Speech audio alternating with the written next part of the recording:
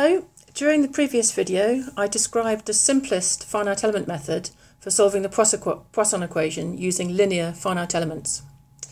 If we were to solve the equations of atmosphere and ocean motion using this method, using the same basis functions for pressure and for velocity, it would be the finite element equivalent of an Arakawa A-grid.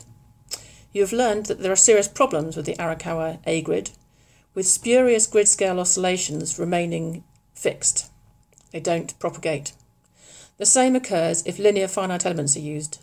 Therefore, mixed finite elements can be used for solving the equations of atmospheric and oceanic motion. We're not going to study these in detail. I'm simply going to say that different basis functions are chosen for pressure and for velocity, so that grid scale oscillations in one variable correctly influence the other variable. And grid scale waves are not stationary but propagate as we would expect. This is the finite element equivalent of a C-grid.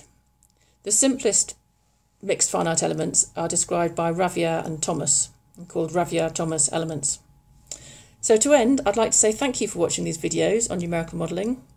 Before the lecture, have a very quick look at the problems at the end of the lecture notes, and you'll be able to work on these during class. Thank you, and I look forward to seeing you.